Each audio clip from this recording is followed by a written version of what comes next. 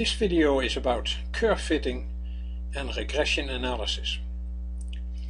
All we are going to discuss in this video is discussed more extensively in one of my CDs called Excel 2007 for Scientists, and also in my book Excel 2007 for Scientists. We are going to try curve fitting on a very simple situation. The situation is as follows. We have in column A the percentage of GC pairs in a DNA string. In the column B we observe, we measure the temperature of denaturation, and when we plot this in an XY graph, you will see that there is almost a linear relationship between the percentage of GC pairs and the temperature of denaturation. The dots are observations. The line through it is a trend line. If you want to know how to create such a trend line, I'm going to delete it for a moment. You just right click on any observation point, add a trend line, and then the problem is what kind of trend line? That's what we are going to discuss soon. Is it really linear? It looks it, but sometimes looks can be very deceiving. So let's assume it's linear. I would recommend that you also display the equation on the chart and display the R² value on the chart. And there is that line that I showed you before. The equation says you can calculate y, which is the dependent variable, if you multiply the independent variable x by a certain slope and you add an intercept.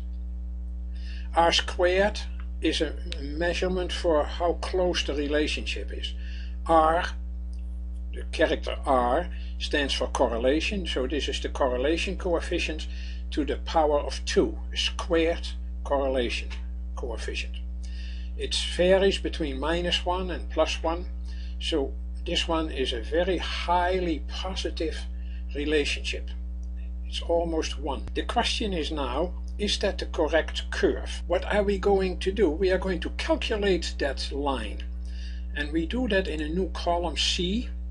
We are going to find out what would be the temperature of denaturation if this were a real linear relationship. It should be somewhere around 79 for the first one and around 110, etc. How do we calculate that? I could use this formula, plus 69, etc. Usually it's much easier, and you wouldn't even know this formula if you use the trend function. The trend function is a very powerful function in Excel.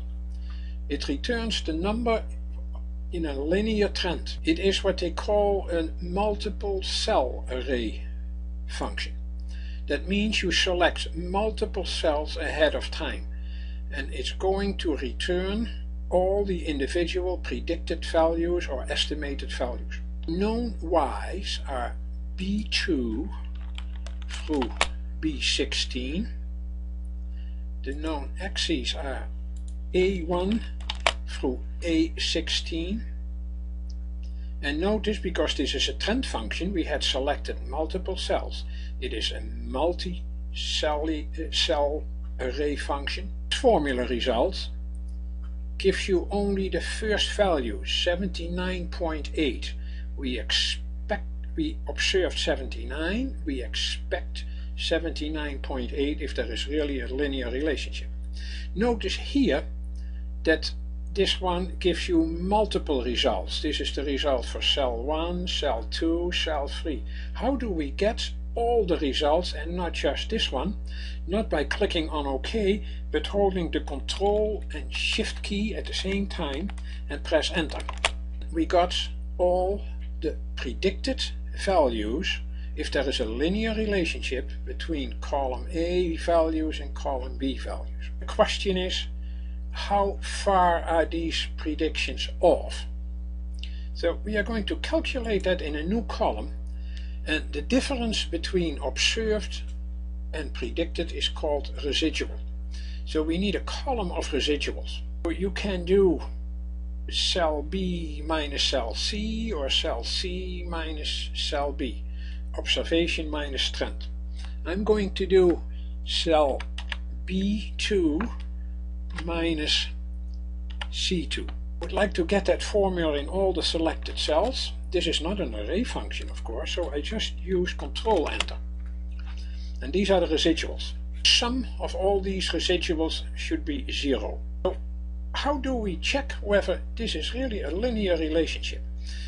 In order to do so, we are going to plot the residuals in a new chart, in a new graph.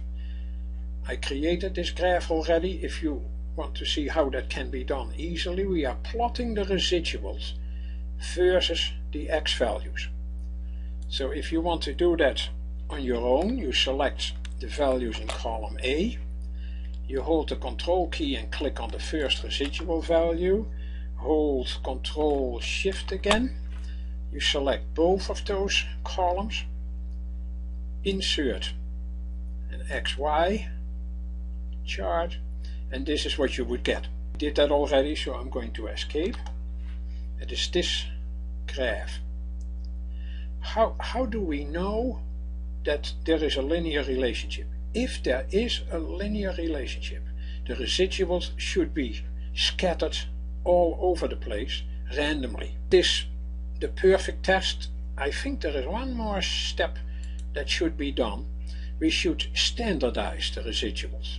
Equals the residual value in D2 divided by the standard deviation,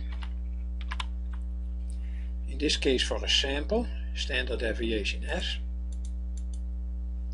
of all the residuals, D2, Control Shift arrow down through D16.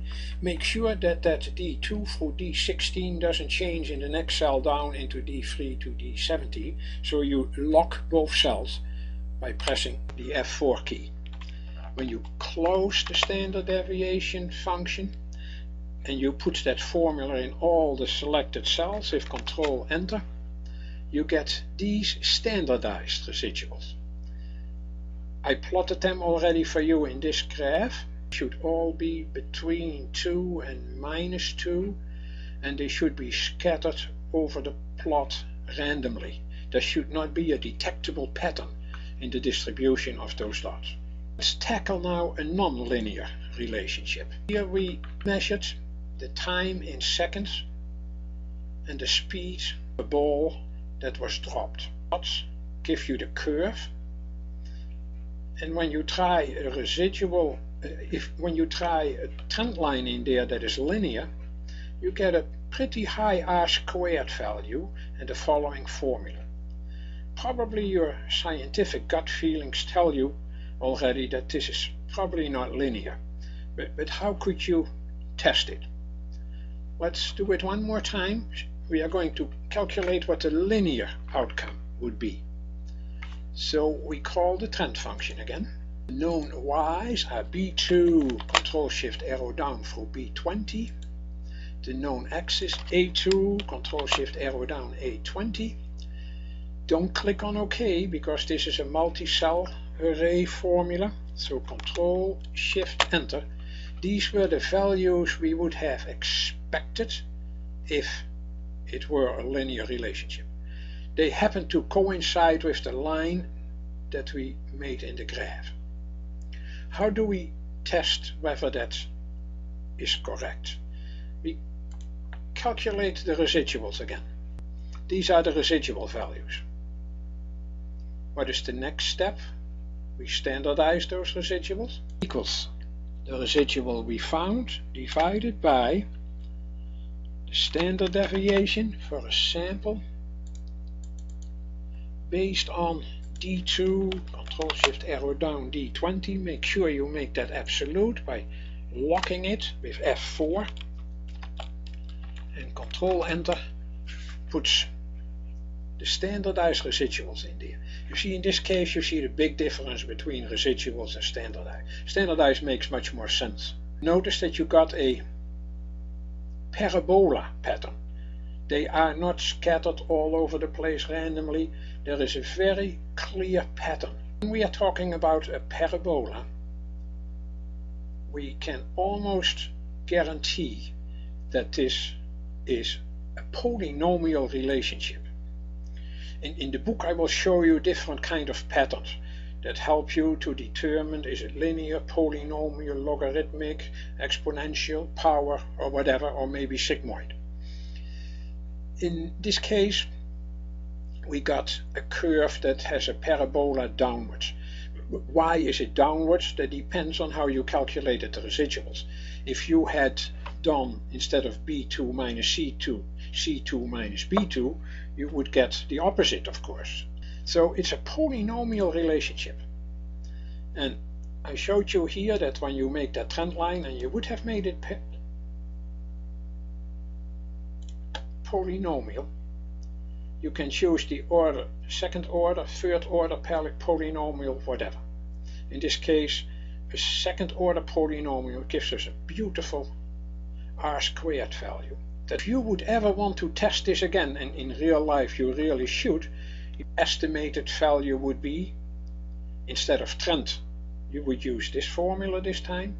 You calculate the residuals again, and then you standardize those residuals. And that pattern should be completely random again. So how do you find out more? Either buy my CD or my book. It depends on what kind of learner you are. The CD gives you 1800 slides. If that is not your kind of learning, go for the book. The book has a great index at the end. It has at each chapter a series of exercises, so again you can test yourself. And we are the same in their table of contents. They have general spreadsheet techniques. They tell you how to do data analysis, including array formulas. We discussed one array formula here. There is much more on array formulas in the book and on the CD. How do you plot your data? How to do curve fitting, statistical analysis, the student's t-test, the chi-test, how to test for significance, and how do you calculate margins of error. My last name is pronounced as Verschuren. You can find these tools in mrexcel.com or on amazon.com or Barnes & Noble or whatever place you prefer.